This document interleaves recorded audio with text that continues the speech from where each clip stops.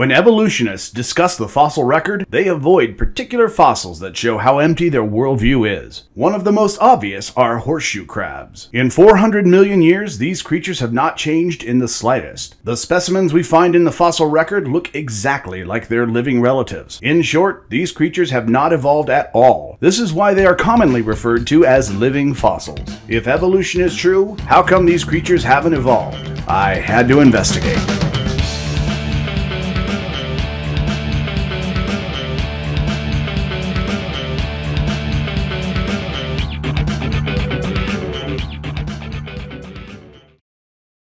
The horseshoe crab is a marine arthropod which is found in the fossil record as far back as 450 million years, only about 30 million years after the end of the Cambrian explosion. Although they are referred to as crabs, they are not crustaceans at all, but chelicerates, possessing bodies consisting of two sets of segments as well as jaws, referred to as chelicerae, and several other appendages. For these reasons, they are much more closely related to arachnids such as spiders and scorpions rather than actual crabs. The earliest chelicerates, such as Sancticaris and Sidnea, appear in the fossil record roughly 505 million years ago. Subsequent specimens demonstrate an increasingly more prominent carapace until they are recognizable as the order Xiphosaura. Over the next 10 million years, their relatives developed a larger and larger carapace while the anterior grew smaller and smaller. The descendants of these early horseshoe crabs continue to capitalize on this body plan to this day, which has earned them the distinction of being called living fossils. Although this enlarged carapace remains, modern species are actually quite different from their early ancestors. Modern horseshoe crabs have 6 pairs of appendages on their underside. 5 of these pairs are used for walking. Each appendage has a small dual claw at its tip, except the last pair, which have a leaf-shaped structure at the end which is used for pushing and clearing away sediments while burrowing. The base of each leg is covered with inward-pointing spines called gnathobases. The definitive chelicera appendages help guide food into the mouth. When the subject of living fossils is brought up in a debate, I typically ask for an example of a fossil species that is unchanged today. Without fail, the answer I get is never a species. For example, horseshoe crabs are not a species, but rather a taxonomic family called Lemulidae. This family contains several genera, which in turn contain multiple species. As an analogy, humans belong to the taxonomic family Hominidae, which first appears in the fossil record roughly 10 million years ago. All descendants of that first hominid, including humans, chimps, gorillas, and orangutans, retain the same definitive features, being primates possessing an absorbed tail, opposable thumbs, pronounced sexual dimorphism, and a fetal gestation period of 8 to 9 months. For the past 10 million years, despite significant changes to their ecology, these features continue to contribute to their survival. Horseshoe crabs similarly retain the 2-segmented body and chelicera developed by their ancestors, and for the same reasons. Today, however, there are only 4 known living species of Lemulidae in 3 genera. Each species possesses definitive features which are adaptations to their specific ecological niche. Carcinoscorpius rotundicauda is commonly called the mangrove horseshoe crab, and is found only in brackish waters in Southeast Asia. The carapace of this species is almost fused to its thorax. Limulus polyphemus, known specifically for its sharp sword-like tail, is found only in the Gulf of Mexico and along the northern Atlantic coast of North America. In the genus Tachyplius, there are 2 species. Gigas is known for its extremely spiky thorax, serrated tail, sexual dimorphism, only 4 eyes, 7 pairs of legs, 5 of which bearing small claws, and 5 pairs of book gills, which are used for gas exchange. Tridentatus is named for the 3 spiky spines which protrude from the back of its carapace, and is the only omnivorous living species of horseshoe crab. None of these species are seen in the fossil record. For decades, scientists were aware of the morphological differences in horseshoe crabs, but the definitive paper on the topic came in 2012, when a team led by Derek Briggs, as well as Derek and David Siviter, published their comprehensive study of Lemulidae physiology in the Proceedings of the National Academy of Science. When we find horseshoe crab fossils, they actually do have morphological differences. For example, fossil species actually possess up to twice as many appendages as modern horseshoe crabs. Instead of being individual appendages, they are paired with an extra appendage. Instead of having claws, they possess fully developed pincers. This means that the oldest horseshoe crabs lived dramatically different lives than their modern descendants. In many fossil species, the carapace is noticeably longer. In others, it is dramatically truncated. The abdomen in the earliest horseshoe crabs is segmented into furrows, while in modern horseshoe crabs, these furrows have fused, resulting in a much smoother thorax. So while the basic body plan is the same, these species have not remained unchanged. We can see profound differences in their ancestors, and we can see notable differences in modern species. All this aside,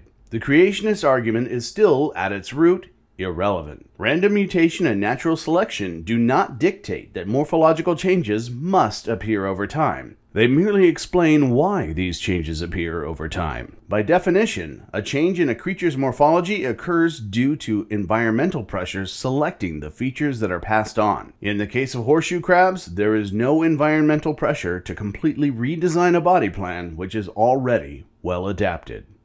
They are certainly an ancient taxonomic family, but change is the rule when examining any new specimen. In this case, we can see the changes leading up to their evolution, and we can see how they have evolved since they appeared. While the moniker living fossils is evocative of this ancient lineage, they are not fossils, they are not unchanged, and they're not even crabs. What they are is another example of how creationism taught me real science. If there's a creationist argument you think I should investigate, please comment below. It may become the basis for a future episode. In the meantime, subscribe and make sure you don't miss it.